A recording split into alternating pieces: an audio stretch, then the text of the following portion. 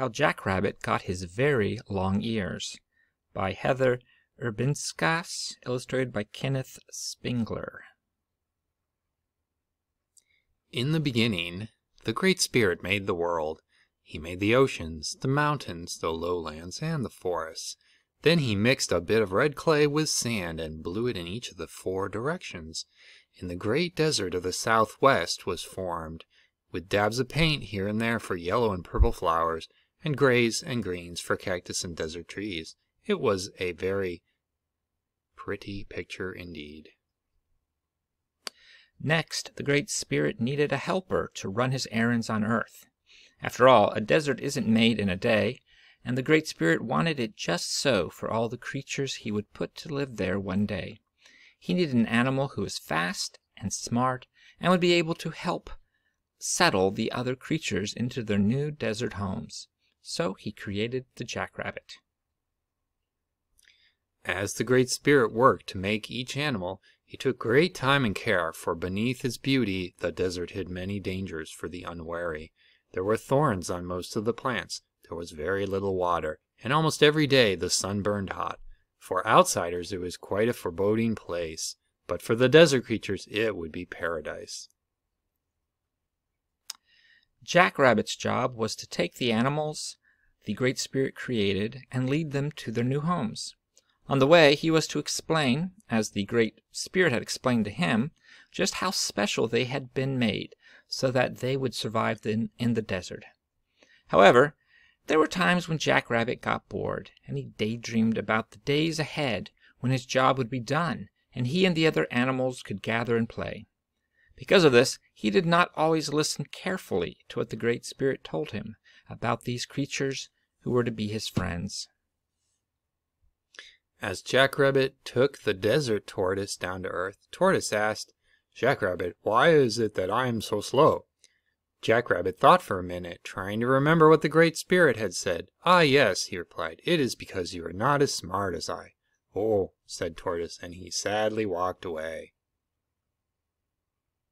When Jackrabbit took Bobcat down to the earth, Bobcat asked, "Jackrabbit, why don't I have a long, beautiful tail instead of this stump?"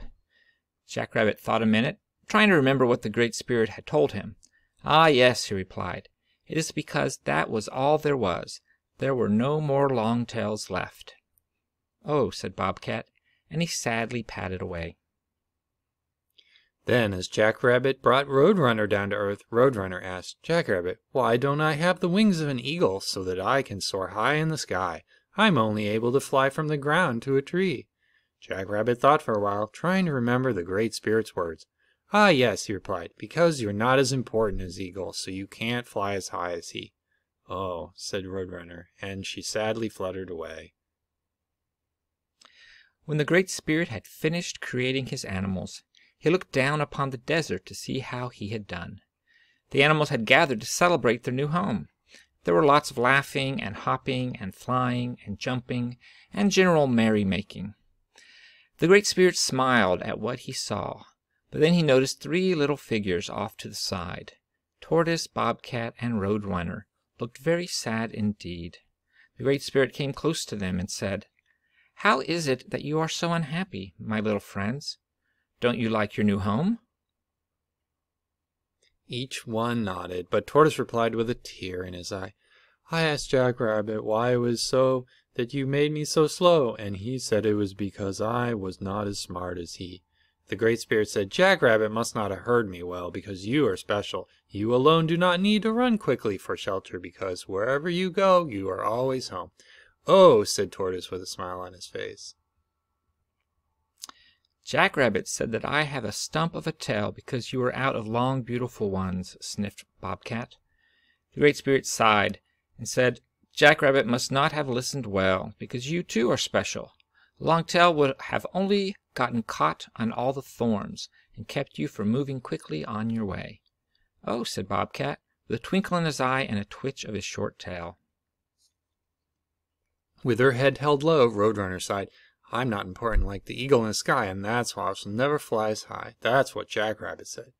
The Great Spirit frowned and said, "Jackrabbit surely did not pay attention, for you are truly special. All that you need is close to the ground, and no one can travel as fast as you across it." "Oh," said the Roadrunner, and she puffed her feathers and flexed her toes proudly. As Roadrunner, Tortoise, and Bobcat joined the others, the Great Spirit was thoughtful. Perhaps I made Jackrabbit too quickly," he said to himself. "Not only did he create misunderstandings with his fellow creatures by not paying attention, but a rabbit who does not listen to what goes on around him will not survive in the desert." So that night, while the animals slept, the Great Spirit changed Jackrabbit's ordinary rabbit ears to much longer ones. And to this day, if you try to sneak up on a jackrabbit, you'll find he has pretty good hearing indeed.